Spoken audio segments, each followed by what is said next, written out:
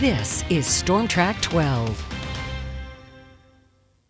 Our weather's been pretty similar the last few days. Plenty of clouds and cooler temperatures. Now the clouds, again, they stuck with us here today, but we did at least warm things up. And check out how warm it is out there right now, 49 degrees. Of course, we're just after 10 o'clock looking down towards Johnson City, and it is going to be a warmer night out there. Check it out here. We have 48 in Conklin and Windsor, 52, one of the warmer spots up in Norwich. So generally upper 40s to lower 50s area-wide. As again, we're dealing with a good bit of low cloud cover still with this little bit that's left of this departing storm system off of the east coast. And there is a front to our west that's going to impact our weather slightly tomorrow.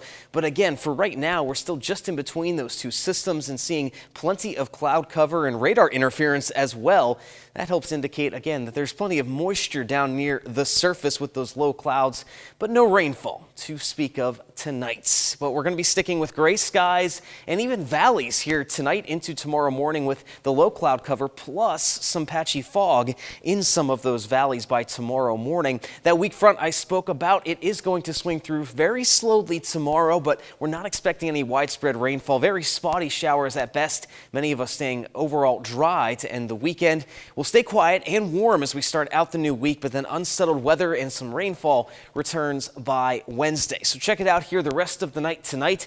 There's that cloud cover, not going anywhere into the middle of the morning tomorrow. The spotty showers likely to be seen in the late afternoon to early evening window, and more is likely to be seen down to the south and northeastern PA. But all of that cloud cover gets out of here by Monday morning. And check this out, a lot of sunshine to kick off the new week, at the very least on Monday afternoon. So something to look forward to, and that's what we're looking for. The bright side of things here, not going to see a lot of sun tomorrow, but plenty of it on Monday, and there could be some chances to see that on Tuesday. So you want to soak up some rays, do that on Monday for sure, and also even for part of the day on Tuesday, getting out into the yard or the patio, getting some fresh air. Temperature-wise tonight, again, only getting down into the upper 30s and lower 40s. We'll be back to near 50 by about 10 o'clock tomorrow morning, and upper 50s to even maybe lower 60s tomorrow afternoon around 3 o'clock. So keeping with that warmth. Temperatures do drop down, though, as skies clear out. We'll be down into the middle 30s by Monday morning at 7 o'clock,